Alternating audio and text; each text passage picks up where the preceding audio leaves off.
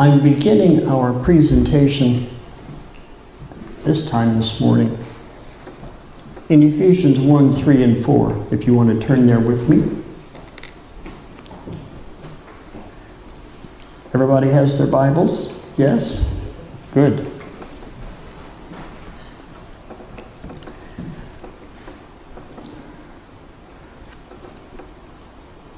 Blessed be the God and Father of our Lord Jesus Christ, who has blessed us with every spiritual blessing in the heavenly places in Christ, just as he chose us in him before the foundation of the world, that we would be holy and blameless before him. In love, he predestined us to adoption as sons and daughters through Jesus Christ to himself, according to the kind intention of his will, to the praise of the glory of his grace, which he freely bestowed on us in the Beloved. I want you to see that word, in the Beloved. Today I have a very simple message for you from the Lord. It is a one-word message, actually. It's the most profound message in the Bible.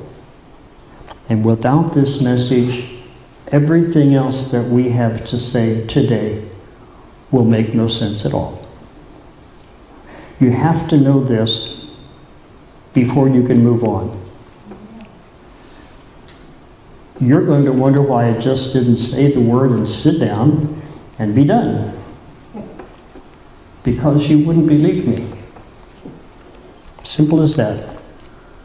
You wouldn't believe me. I know that because I struggled with it myself. Still do sometimes. So we're going to take a longer journey. We're going to explore the scriptures along the way and see where we come out, and then we'll see whether you believe that this is true or not. Turn with me to Ephesians 1, verse 1. And notice what Paul... Oh, do you have your Bibles? You have to have your Bibles. Okay. Note what Paul is writing to the Ephesians. Paul, an apostle of Jesus Christ, by the will of God, to the saints who are at Ephesus and who are faithful in Christ Jesus. Now, let's see. This letter is written to the saints and those who are faithful. A little lesson in Greek. Not a big one, a little one. The Greek word kai. It's translated into English as and. You see that and in there? Who are at Ephesus and who are faithful in Christ Jesus. It doesn't always mean and also. Like when I went to the beach, I took an umbrella and a book and a beach ball. I did this, and I took this, and I took this. It can also mean this. When I went to the beach, I took a book and also an umbrella and also a beach ball. But the Greek in kai can also mean and therefore, or in other words. So let's go back to our greeting from Paul to the Ephesians with our new understanding of the Greek. And Paul, an apostle of Christ Jesus by the will of God, to the saints who are at Ephesus, in other words, who are faithful in Christ Jesus. So now, with that new understanding, let's take a look at Colossians 1, verse 2. To the saints who are also the brethren in Christ who are in Colossae. Okay, same message. Philippians 1.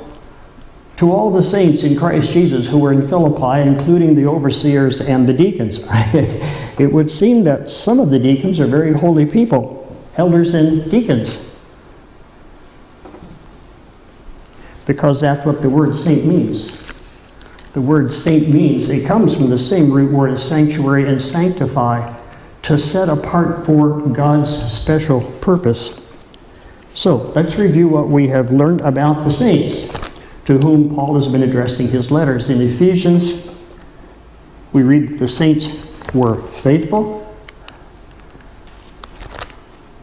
In Philippians, we read that the saints were very holy people and set apart. I don't say this humorously now, because deacons and elders are set apart, ordained by God through his church for God's special purpose. Oh yes, let's not forget the Corinthians. 1 Corinthians 1 verse 2. To the church of God which is at Corinth, to those who have been sanctified in Christ, saints by calling, with all who are in every place, call in the name of our Lord Jesus Christ, their Lord and ours. And we discovered that saints are sanctified. They are set apart. Let's see. Paul says saints by calling.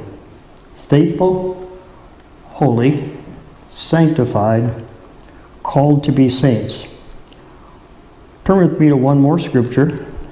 Colossians 3, verses 12 to 17. Now, this is going to be too long to put on a slide. So if you'll turn there, Colossians 3, 12 to 17.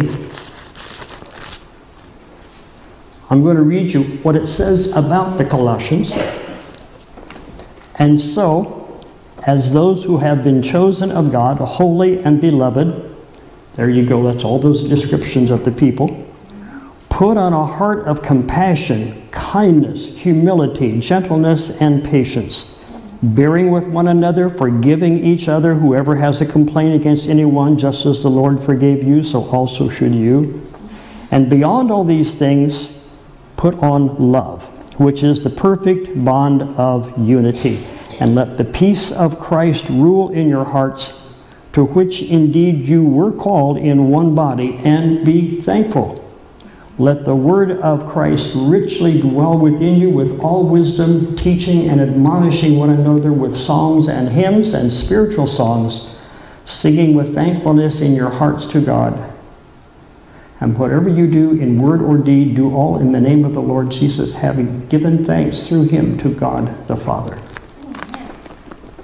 This is a description of the saints to whom Paul has been writing his letters.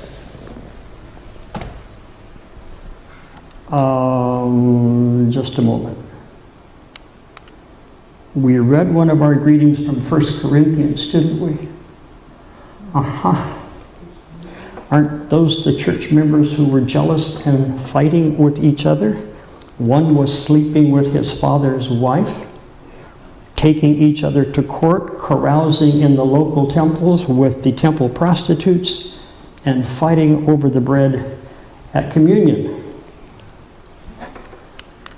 The saints that you know, in the church where you grew up, or in the church right here where you attend, do they sound more like the Colossians in chapter 3, or do they sound more like the Corinthians that we were hearing about here? Did Paul really address the Corinthians as saints? Let's pray.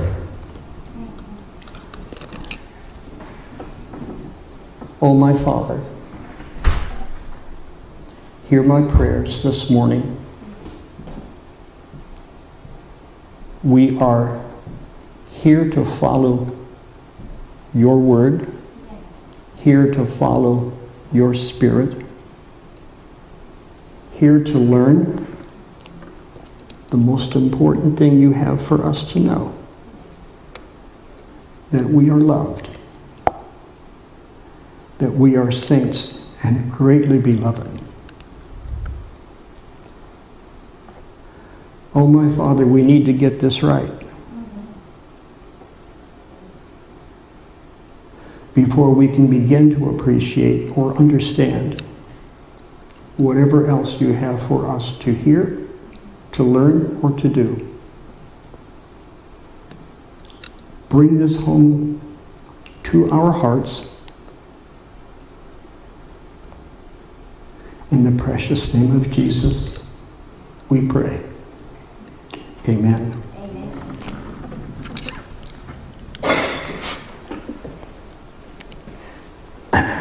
How many of you have ever been in love?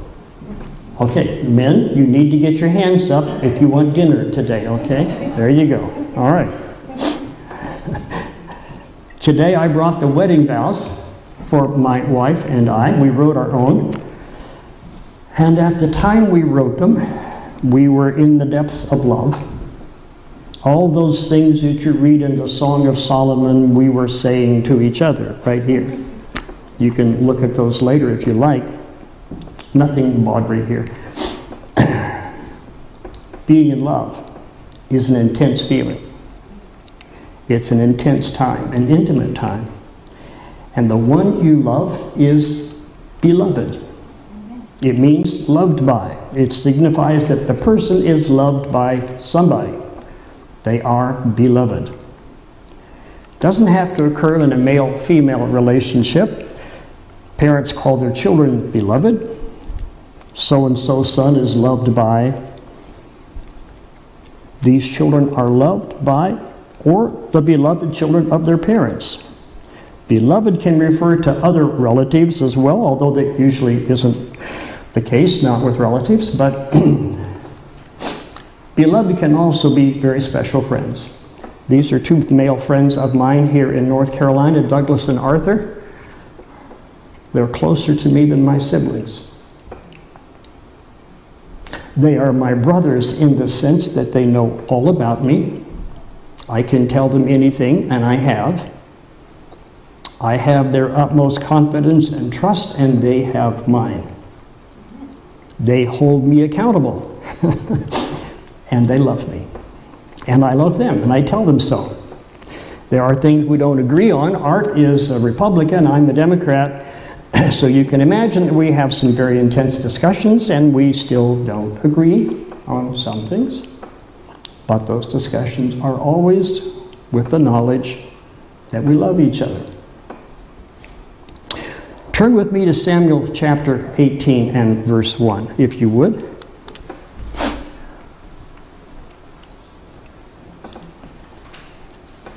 Now it came about that when he had finished speaking to Saul, Jonathan, the soul of Jonathan, was knit to the soul of David, and Jonathan loved him as himself. This is the kind of relationship that I have with Art and with Doug. I love them as I love myself. Have you ever been loved with that kind of love? Now be careful, that's a trick question. Think about it. Have you ever been loved by someone with that kind of love? Let me tell you about two men in the Bible who were greatly beloved. The first one was a shepherd boy who defended his sheep against a lion and a bear and defended the honor of his God against the insults of a Philistine giant. Let's read about it in 1 Samuel 17 and 36. If you'll turn there with me. I know it's up here, but it means more when you see it in your own Bible. I struggle a bit with people who have electronic Bibles because you can't mark them up. You can't study an electronic Bible like this. You think about it, and you write something down, and then you write something else, and first thing you know, you've got things written all around because you're trying to remember the things that you've learned. Never mind. Okay, enough commercials. Stop, stop, stop. Your servant has killed both the lion and the bear, and this uncircumcised Philistine will be like one of them, since he has taunted the armies of the living God. As David says here, Goliath had been taunting the Israelite army and insulting the God of Israel. Can you see him up there on that far hill? Yeah, shouting insults and cursing the God of Israel. And David responded with the curse of his own. David's curse on Goliath tells you what was in the heart of David and why he was not afraid to fight somebody 3 times his size. Verses 46 and 47. This day the Lord will deliver you up into my hands, and I will strike you down and remove your head. And I will give the dead bodies of the army of the Philistines this day to the birds of the sky and the wild beasts of the earth, that all the earth may know that there is a God in Israel, and that all this assembly may know that the Lord does not deliver by sword or by spear, for the battle is the Lord's, and he will give you into our hands. Pretty brave words for a boy of probably 16, 17, 18 years old. He knew who God was. And God said to Samuel, described in Acts 13:22, concerning whom he also testified and said, I have found David, the son of Jesse, a man after my own heart, who will do all my will. Yes, I know. We're talking about David here, the man of great passion, the David who lasted after another man's wife, had her husband murdered, and he was punished by the loss of 4 of his own sons. But listen to what God says about him. Just keep in mind that the way God looks at things is not necessarily the way we do. For God does not look on the outward appearance, but God looks on the heart. Therefore, in 1 Kings 14:8, notice in the middle of the verse, God says about David, who followed me with all his heart. You have not been like my servant David, who kept my commandments and followed me with all his heart to do only that which was right in my eyes. The very name David is actually not a name. It's a title. It's given to the leader who is honored and people are devoted to him. It was called the David. It means beloved. The very name means beloved. And God loved him intensely. Okay, the second man that I want to describe to you today was captured by Nebuchadnezzar during the first siege of Jerusalem by the Babylonian army. He was only 18 when he was taken to Babylon. Okay, how did we get so far ahead? There we go. And educated at the University of Babylon along with his 3 friends. They graduated at the top of their class, became notorious by refusing to worship the gods of Babylon, even under the threat of death. And this young man became the prime minister of Babylon, serving under 3 different kings, and continued to serve even when the regime changed and the Persians came to power. He continued to serve in the same office. The Persians knew who he was, and they wanted that intelligent man working for them. Daniel was a very different kind of man than David. He was a young man under control. From his diet to his dress, from his daily prayers to his amazingly tactful speeches. Not at all like David. This is what God says through Ezekiel. Even though these 3 men, Noah, Daniel, and Job, were in its midst by their own righteousness, they could only deliver themselves. In the scriptures, at least, we are told, never told, about a sin that Daniel committed. In fact, when God wants to give Ezekiel an example of a righteous man, these are the 3 he names, including Daniel. In Daniel 9, this man whom God mentions as righteous along with Noah and Job, now notice this, has been praying and fasting in sackcloth and ashes for our sin and the sin of my people. You see that? The righteous man is including himself among the people who have sinned. And God sends Gabriel with a message for the man Daniel, and it's in Daniel 9, 22 and 23. I don't know how many times I have read this and just cried my eyes out. Wouldn't you love to have God say this about you? O Daniel, I have now come out to give you skill and understanding. At the beginning of your prayers, the commandment came out, and I have come to explain. For you are greatly beloved. Did you see that? You see how Daniel is being addressed here? For you are greatly beloved. Can you imagine any sweeter words coming from the mouth of God about you?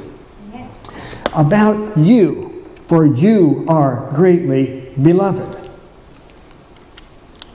Two men, very much unlike, yet both greatly beloved by God. How much are you loved by God? How much? Do you know? Do you know who you are? So many of us don't know who we are. It's an old country song sung by the Statler brothers about who we are. They mention a certain man who is the husband to his wife, the brother to his sister, a son to his mother, an employee to his boss, the neighbor to the man next door, a fishing buddy to his friends, and the list goes on in the song. We fill many different roles in our lives. We are many different people from time to time. But in the relationship that counts, in the relationship that is core to the existence of every Christian, for in Him we live and move and have our being. The Greeks in Athens, the Christians in Corinth, the members of this church, what is your role in relationship to God? In the eyes of God, who are you? How does God see you? Are you beloved? Let me introduce you to one more person in the Scriptures. He's also described there. This is the first place where he is spoken about. Behold my servant, whom I uphold, my chosen one in whom my soul delights. I put my spirit upon him. He will bring forth justice to the nations. This person is called what in this scripture? What's the title? Servant. My servant. Isaiah 11:1. Then a shoot will spring up from the stem of Jesse, and a branch from his roots will bear fruit. What is he called here? The branch. Telling us about this person's lineage, Isaiah describes him as the branch out of the root of Jesse. Psalm 110, verse 1. The Lord says to my Lord, sit at my right hand till I make you enemies a footstool for your feet. David calls him Lord. David says, the Lord says to my Lord. David calls him Lord. Daniel 9:25, what's the title here? So you are to know and discern that from the issuing of a decree to restore and rebuild Jerusalem until Messiah the priest. Daniel calls him Messiah. John the Baptist also had a title for him in John 1:29. Behold the Lamb of God, who takes away the sin of the world. And then this one we all know, Revelation 19 and verse 16. On his robe and on his thigh he had a name written, King of Kings, Lord of Lords.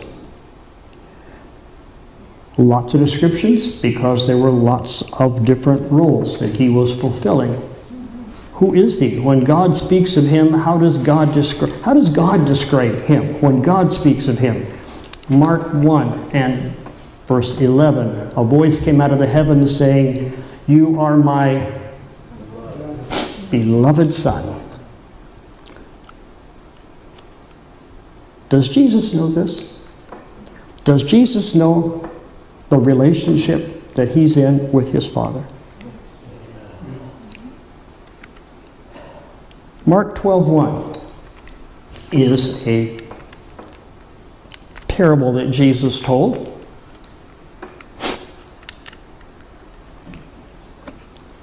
A man planted a vineyard, built a wall around it, dug a vat under the winepress, built a tower, rented it out to the vine growers, and went on a journey. You know this story. The story is familiar to us. It was also familiar to those who were hearing the story. It's a very common story there in Jerusalem. The owner who sent the slaves to receive from the caretakers in the vineyard, and how the caretakers beat some of the slaves and killed others and wounded others in the head and sent them away empty-handed.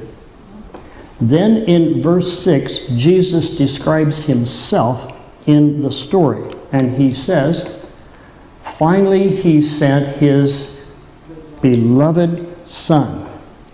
Yes, Jesus knows who he is in his relationship with God. He is the beloved Son.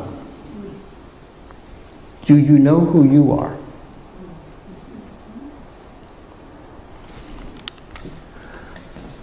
We all know John 3:16. For God so loved the world that he gave his only begotten Son, that whosoever believes in him shall not perish but have everlasting life. God so loved the world that he gave this branch, this serpent, this Lord, this Messiah, this King of Kings, he gave his beloved Son as a sacrifice so that the world would not have to die, but have everlasting life. Now, do you know who you are? Some of you do, and some of you don't. Read again with me, but this time put yourself in the verse, make it personal. Where it says, the world, put your name in there, or just say me. Read this here with me from the screen. For God so loved me that he gave his only begotten Son, that if I believe in him, I shall not perish, but have everlasting life. Do you know who you are? You are a saint, and you are beloved. You need more evidence? Here's part of the greeting of Paul to the church in Rome. To all who are beloved of God. In other words, remember that Kai that we learned in Greek? In other words, as saints. You see the parallel structure there? The beloved of God are those who are called saints. And there are some of you here who are still not convinced because you think you're still too sinful, too wicked, you've done something so terrible that you're convinced in the eyes of God that you are just trash. So let's read it the other way around. Jude 1 verse 1. To those who are called, in other words, the beloved of God the Father, that's you. That's me. Passionate as you might be, like David, yet crying out for the sins of your people, like Daniel, imperfect as you are, like the Corinthians, and clinging to Jesus, like the Ephesians, you are the saints. In the grace-faith relationship with God, you are the beloved. Amen. Saints are special people. Amen. They're set apart by God for a special purpose. They receive the gift of salvation. They grow by the power of the Spirit, and they become like the Father in their characters. And finally, in the judgment, are they condemned? No. I kept looking, and that horn was waging war with the saints and overpowering them until the Ancient of Days came and judgment was passed in favor of the saints. Amen. Of the highest one. And the time arrived when the saints took possession of the kingdom. In the final judgment, the saints are given the kingdom. Praise the Lord. But the first characteristic of a saint, the first qualification for a saint, is to know you are greatly beloved. God has emptied all of heaven for you. You are loved intensely, unreservedly, sacrificially, eternally. It's hard for me to get through this presentation because it means so much to me. Do you know who you are? You are a saint and you are greatly beloved. Amen. Tell you a little story. In my church down there at Arden in North Carolina, as a young person, well, they're not so young anymore, but they were young when this happened. The person I will call Joe, J-O-E-H, because it could be J-O-E or it could be J-O. The gender doesn't matter. You don't know the person anyway. Joe was in an unusual relationship, to say the least, with another person when the two of them came visiting our church at Arden. But the relationship did not last. And this other person left the church and joined themselves to someone else and left Joe all alone. Joe stayed in our church and Joe grew in our church until Joe was helping out in the church and leading a Bible study in the church and teaching a Sabbath school class and helping with the drama ministry and leading the food drive for the hungry and heading up the prayer ministry of the church. Joe started a new prayer outreach called 10 Days of Prayer, which happens every year at the beginning of the year, January, hosted by the prayer ministry.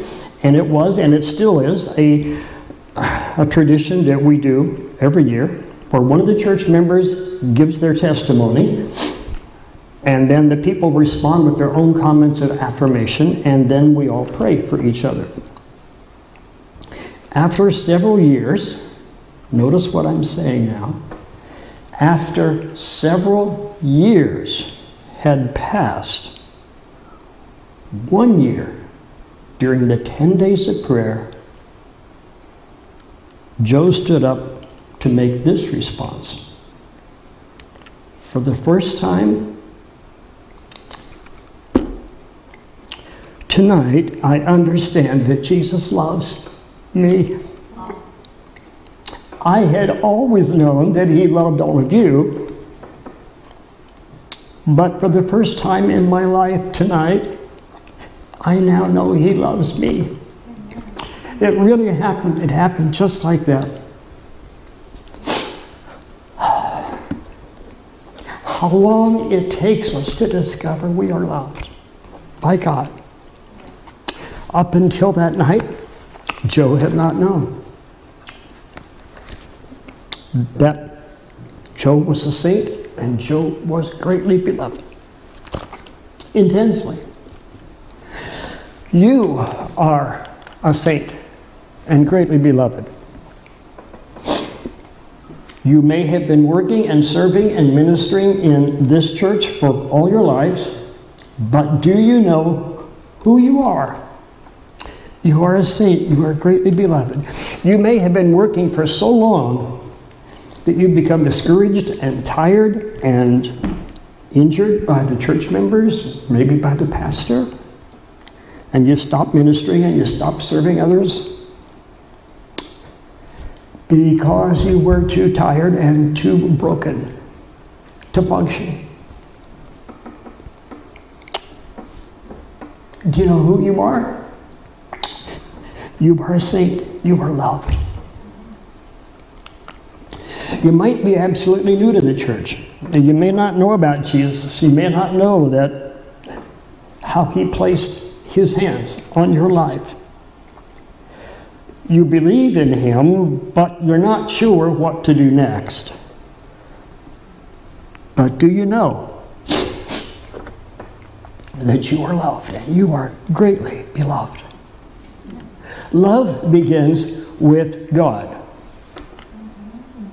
1 John 4:10.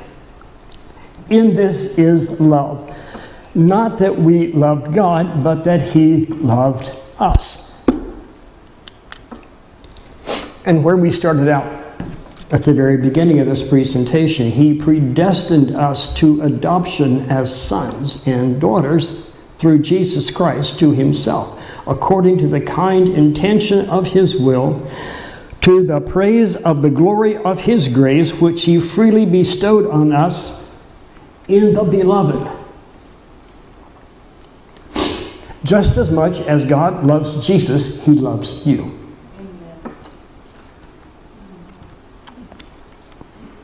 I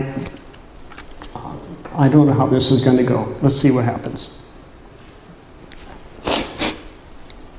I want to make a special appeal right here for anyone in this audience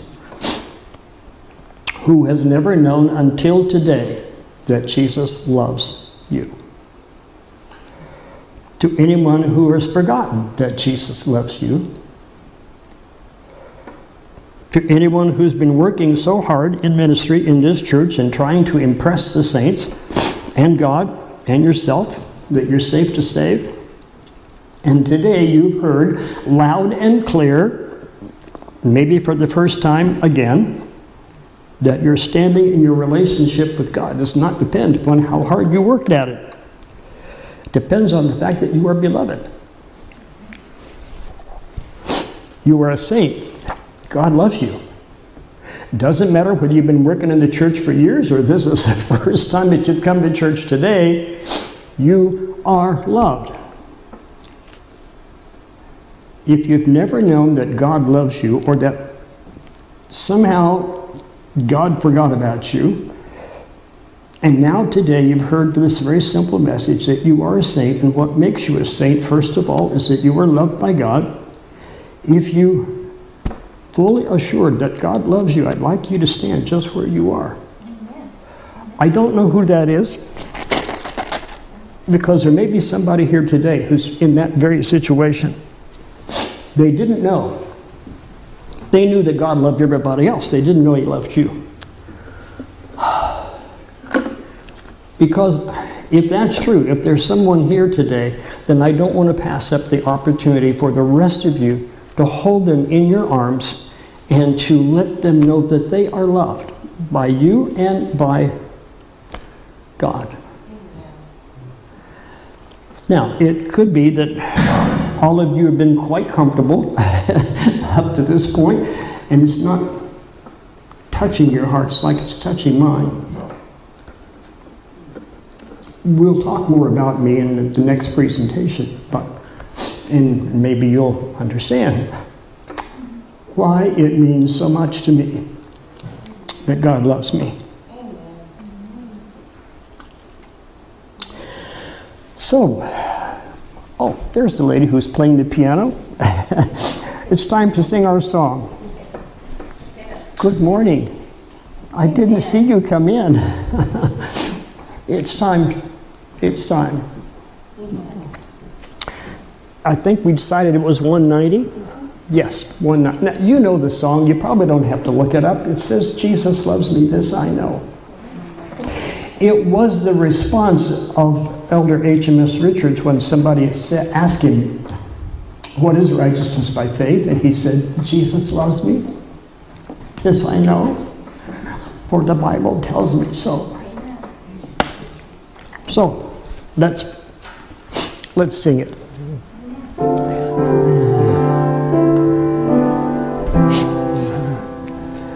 Jesus loves me, this I know, for the Bible tells me so.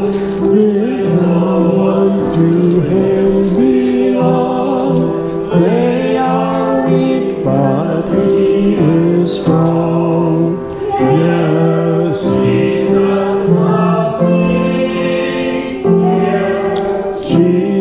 Jesus loves me.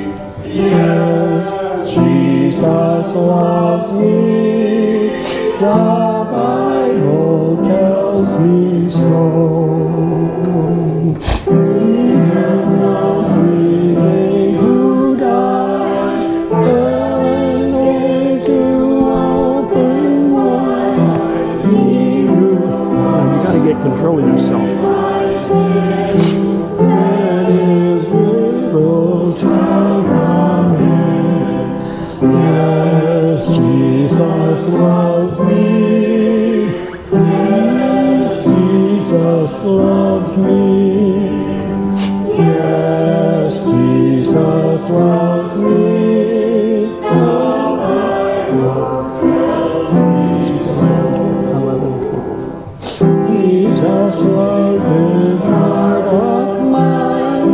Make it pure and holy thine. On the cross you died for me.